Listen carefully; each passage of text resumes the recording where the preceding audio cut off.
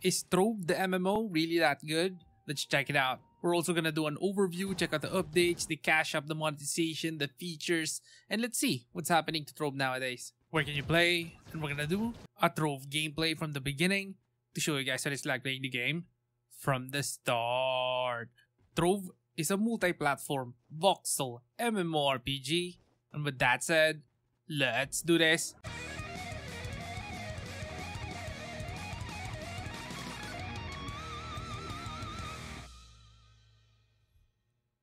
Welcome back, Saviors. GH here. Before we play the game from the beginning, first, what is Trove, the game?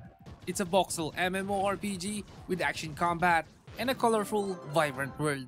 In Trove, players can explore a voxel-based world, battle monsters and bosses, collect resources and loot, build and customize their own structures, complete quests and challenges, join clubs for socializing, participate in events, and engage in PvP combat.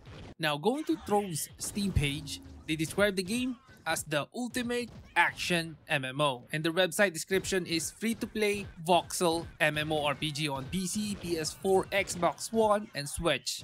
Now, one of the highlights of Trove is its voxel-based world. The world of Trove is a vast and colorful realm with unique voxel-based design. It consists of a variety of biomes, each offering distinct environments and challenges for players to explore.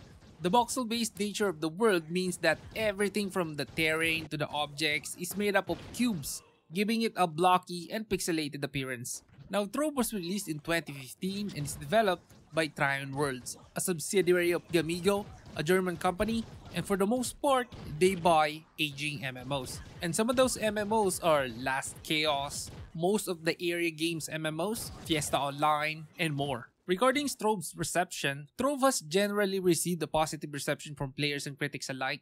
The game's unique blend of voxel-based building mechanics, action-packed combat, and exploration elements has garnered praise for its creativity and accessibility.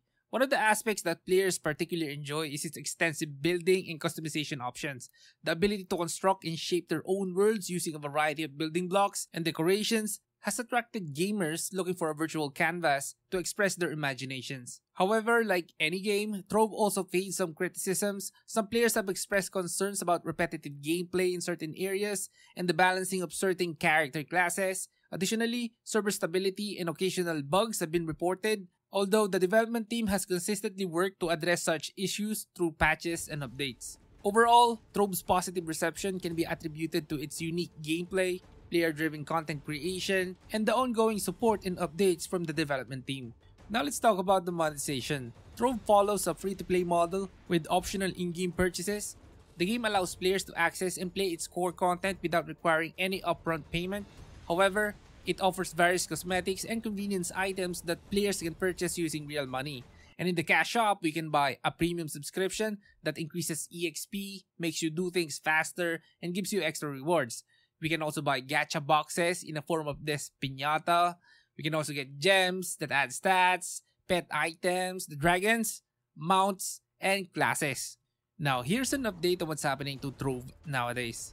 In July 2023, Trove just got a new update called the Fluxion Update, and it brings a plethora of new features and improvements to enhance the gameplay. And according to their website, the update consists of, first, the Fluxion, a community-oriented version of Luxion. And that's not all. We have a new delved biome called Castle Catastra, where we'll embark on adventures to find the legendary Cat's Eye Gemeralds.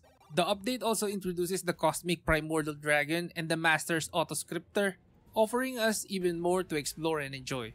So yeah, Trove is still being updated.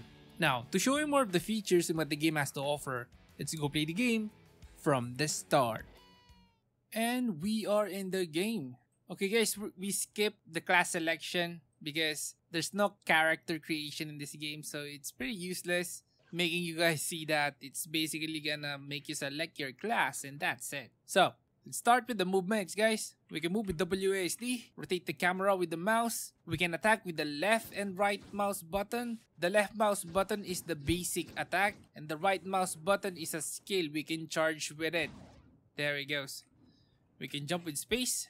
Can we double jump? Yes, and we can glide. Ooh. Hey, wait a minute. Can we click to move? We can summon the cursor by the way by holding the Alt key. There it goes. We now have a cursor. and I'm trying click to move and we can't do it. And as you can see, there's quite a few people over here. So anyway, let's check out the menus. So we have the character sheet over here. There goes the character profile. So there we go. We got some stuff, a mask, a weapon, and a hat. There goes our potion. So close this. What else do we have in the menu? Inventory, class selection, leaderboards. By the way, you buy classes in here, guys, and there are free classes, of course.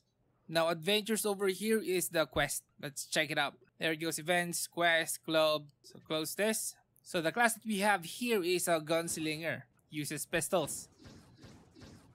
And our skill at the beginning is first, the number 1 skill is this. Get some kind of a jump. And then hover. Then the second skill turns our basic attack into some kind of a... Let's try it out. Here we goes. And as you can see, there it goes. We now attack faster if we have the second skill. The third skill is the right mouse button. We can charge with it. There it goes. We're now charging our attack. And when we release it, it's going to be powerful. And as you can see, guys, this world is amazing. It looks nice. I really like this one. It's voxel-based. It's very unique. You don't really see that much MMORPGs like this. Actually, I think this is the only one. No. In a way, Maple Story 2 is kind of like this. Not as over the top as this one. I'm pretty sure there's another one. I just couldn't remember it. Okay, so there goes the quest. We usually take quests from this guy. And of course, we get rewards. So how about let me take you guys to the hub. So to go to the hub, you must open the map. And you can open up the map here by pressing Ctrl+A. There it goes. They should have just used M. Because it's very obvious it's M. And you can teleport to the hub anywhere in the game. Even if you are, for example, here at the Permafrost world, no matter where you are in this world, you can go to the hub by just opening the map. So let's go to the hub, the Trove hub portal, enter. And we are at the hub. And as you can see, this game is still very active. Every time I play this yearly, this game never fails. There's still a lot of people playing this game. Usually there's a lot of people doing piñatas over here because some of the rewards of the piñata is shared. So that's nice. So how about questing? Here's our quest tracker over here. This is the quest tracker. And according to this, we need to do more dungeons. So how about, let's go here over here at the desert frontier. Let's enter this. And let's look for a dungeon. Dungeons over here, you can locate them by pressing M. And there's a world map kind of like this. Where are those X? So how about, let's try going to this dungeon over here. Can we point over there? Okay, let's go. And there goes our first enemy. So how about combat, guys? Obviously, combat is action. We need to aim to attack the enemy. This is like a third-person shooter game if you're playing a gunslinger. You get the point. Third-person perspective. Action combat. There goes the first enemy. Let's charge. And boom. Ooh, you're feisty, huh? You're pushing me. And we got him. Okay, press M again. Are we near the dungeon? Not yet. Is that the dungeon? That giant cactus over there? Okay, let's go there. Oh, yes, it is. I think that's the portal. Let's go. We are gliding. Ooh, go down, bro. Go down. What's happening? Okay, there's a portal. Enter the portal. Desert frontier. Ooh, use the second skill. We eliminate this one. Go, bro. And we got that one. Are we losing HP? Nope. Let's charge up. Boom. Use second skill again. Nope. Man, this is too difficult for us. These guys are tough. They're murdering me. Okay, we got that one. We almost died. What? I think we're supposed to grind first. Oh, there it goes. We're done with this dungeon. Objective completed. Ah, yeah. Sometimes, guys, when there are other players near you and when they defeated the boss of the castle or the dungeon, you will also get the kill. So yeah, there it goes. Trove. This is a decent MMO.